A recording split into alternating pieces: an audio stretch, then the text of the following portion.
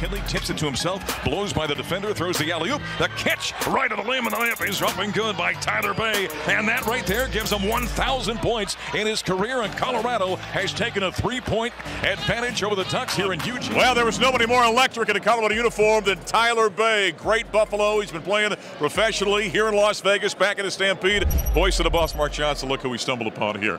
Man, you look good. How you doing?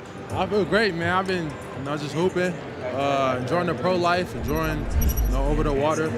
Yep. I've been good though. Yeah. You've been over in the Philippines. Kind of take fans through since you left Colorado. You were with the NBA for a while. You've been playing overseas. Where you been? What's been going on? Yeah, I went to Israel last year and then had to go to the Philippines this year. Yeah. Philippines was good though. Like, I loved it. It was a great experience. The people there are great. The culture is amazing.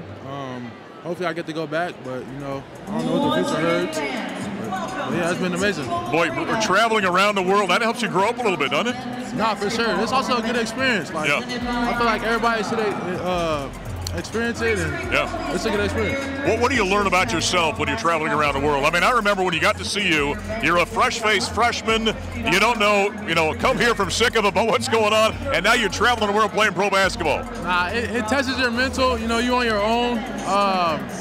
Like I said, it's a good experience. But like I said, it tests your mental. Like, it tests out how strong you are mentally and how much you got to go through by yourself. Yeah. It's lonely, but the more you keep going, the more you play basketball, it's good. How have you grown as a player, do you think, over the last number of years? I feel like I've grown a lot. My game has expanded a lot from what I used to do at Colorado.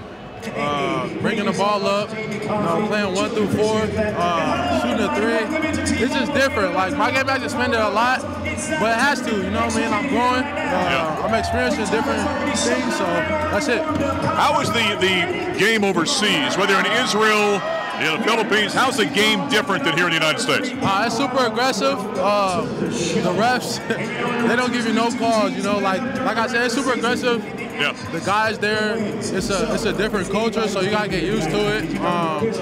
But other than that, it's just basketball. Just play your game and do what you love. How much can you keep tabs on what's going on with the Buffaloes? You're always checking out the scores? Yeah, of course. Yeah. Like, when I wake up, the game was 8 hours ago. So for me, it's just like, just keeping up with the highlights, keeping up with the Buffs, and making sure that I'm staying tuned in. What do you think about the Buffs leaving the Pac-12, going back to the Big 12? I think it's great, bro. You like it? Yeah, I like that. I like Coach Prime in Colorado. I feel like we got a good sports community. Yeah. I think it's good.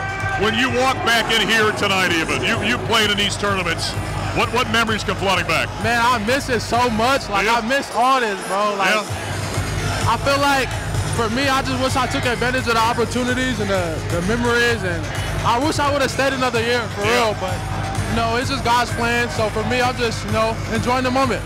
We would have loved to have you one more year. You look fantastic, brother. Thank you. Keep up the good work. Good talking to you. Of course. All right, Buffs great. Tyler BEY cheering on the Buffaloes here in Las Vegas. We're going to take a timeout on the Buffalo Stampede.